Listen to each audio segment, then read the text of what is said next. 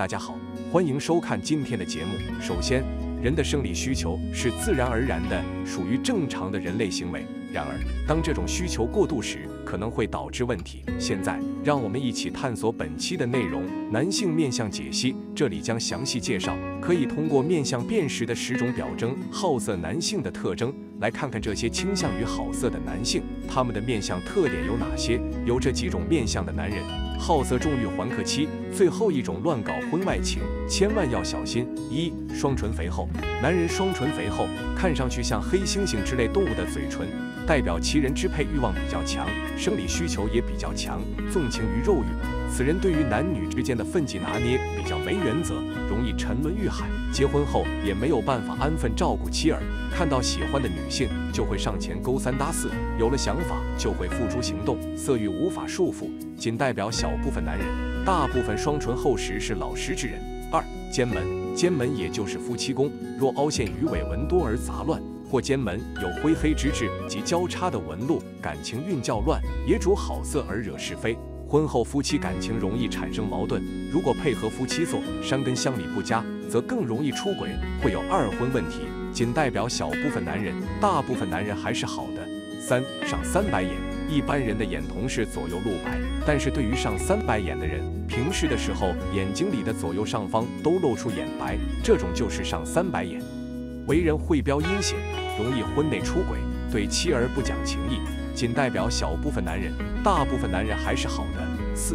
鼻子肉过多，男人鼻子肉过多，尤其是鼻头饱满厚大，鼻头有一点下垂，看起来油光润泽，下巴丰厚有肉，这种鼻相代表其人很容易出轨。此种男人表面上可能道貌岸然，但实际上心性难定，喜欢沾花惹草，仅代表小部分男人，大部分男人还是好的。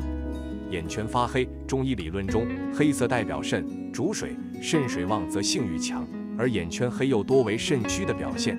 这种男人生理需求强，十分好色，因此需要节欲，需注意补肾，否则身体亏虚，还易引起其他疾病。仅代表小部分男人，大部分男人还是好的。6.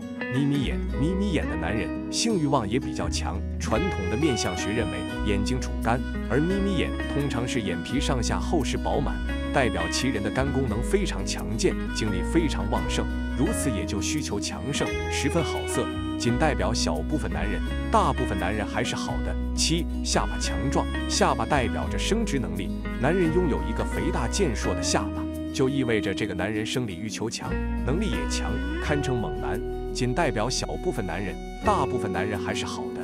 8.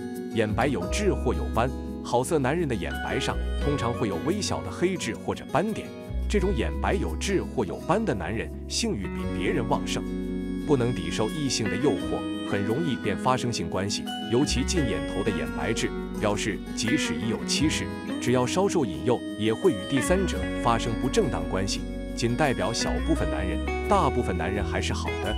9. 眼尾有痣，眼尾部位的痣，不论美丑，都带有轻浮的意思，面对爱情容易不忠诚。眼尾有痣的男人，即便是已婚，仍会渴望新鲜变化，主动诱惑他人。有人说是艳福不浅，其实是桃花结束缠身。男人的左眼尾有痣，容易受到异性欢迎和纠缠。麻衣相法有言，此处黑痣当银奔。眼尾有痣的男人，对于异性示好，感到飘飘然总难免，但此种风流韵事，收拾善后可不简单。想想艳福，务必三思，仅代表小部分男人，大部分男人还是好的。10. 春心眉，春心眉是柳叶眉的变形，这2种眉的性格和命运却是大大不同。柳叶眉，眉身粗又长，尾端不散，个性循规蹈矩，又为人忠信，常是老板的得力助手，是小贵小富之相。春心眉则形似柳枝一样，眉毛摸起来很细，眉身也很窄。古诗提到眉垂如柳，银浪无首。有春心眉的男人个性机敏，应付人很有一套，但这种男人没有什么忠诚专一的爱情观、婚姻观，非常容易因为一时的气氛使然而做出伤风败俗的言行，仅代表小部分男人，大部分男人还是好的。不过生活中除了花心的男人，还有些男人似乎就是势利眼，一辈子都只和金钱打交道，要不然就是会有些好色，因而可以说实打实的就是极端拜金主义者。那么好色、极度拜金的男人面向什么特征？下面让我来为你解析吧。一、眼睛无神。一般眼睛无神的男人，大多都是因为成日沉溺酒色生活所导致的。无论是面相学的角度，还是医学的角度，好的眼神都是黑白分明，眼神清澈的。所以眼睛无神，正是由于平时的生活不检点，多数表现为眼睛浑浊、目昏等。除此之外，这类型的人大多都是一事无成的，皆因无法抽离纸醉金迷的生活。遇到这类型的异性，女性朋友最好就是敬而远之。二、倒三角眼。男人眼睛是倒三角眼的人，是个只看自己利益、只顾自己的一个人。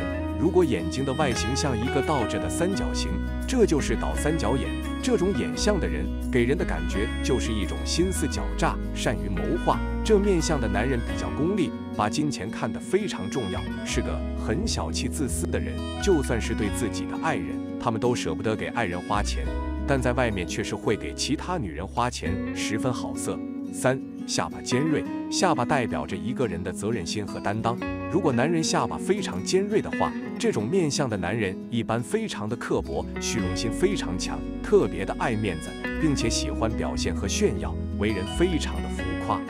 这种男人做事非常的不踏实，自身没有很强的赚钱能力，但是却非常的爱幻想，属于非常拜金之人，将金钱看得非常重，而且生性比较的狡诈和奸猾，而且又非常的贪心和贪财，为了利益可以不择手段。四、鱼尾纹多但不明显。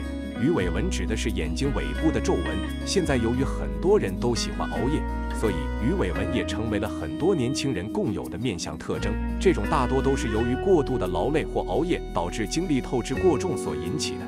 但是如果一个男人的鱼尾纹比较多，却看上去不是很明显的话，这猴子那个男人一般非常的有野心，内心非常的阴险和深沉。这种男人的物质欲非常强，而且对待感情也非常的花心，属于典型的贪财好色之人。同时说完了男人，我们再来看看女人的花心面相有哪些。一、嘴角长痣。从面相上来看的话，我们会发现嘴角上长痣的人，让人一眼看过去就会觉得他很有种妩媚的风情。要知道古代人们把它称为荡妇痣，虽然不好听，但是这颗痣的确能招来无数的桃花。此外，有此痣的人自己也爱对帅哥放电，所以招来狂风浪蝶可不是一般啊。还有就是这颗痣也会带来相当高的人气，因此这类女生也可以考虑进入影视圈哦。虽然踏进去的演艺圈了，也是要好好的警醒，防范未知的危险。二、眼外侧痣。从面相中，我们不难看出来，和眼尾有痣的女人有点类似，也是一样不自觉的会有异性投怀送抱。就算躲在家里不出来，也会不知不觉吸引别人来找你的。不同点在于，眼下外侧有痣的女人会心里暗爽，来者不拒哦。总之，要是自己的上去要个电话，或者是其他的联系方式的，会都是不会拒绝的。三、眉尾有痣。一般情况下，很多人会发现女人眉尾的部分有痣，叫做喜上眉梢。这个痣算是桃花痣，有这种痣的女人会莫名的吸引到异性前来，有好有坏，需要自己辨别清楚。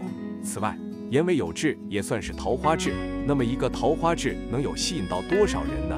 这个就需要自己判断了。但是也要好好的判断出这个男人是不是花心的。四、人中有痣。在很多面相的书籍当中，人中的痣也叫出强痣，顾名思义，也就是说有此痣的女生比较好勾引，她不太顾家庭，红杏出墙的可能性高，因此也是要好好的照顾自己，让自己能够更好的分辨。好了，今天的分享就到这里，愿您时时心清静，日日是吉祥，期待下次与您的分享。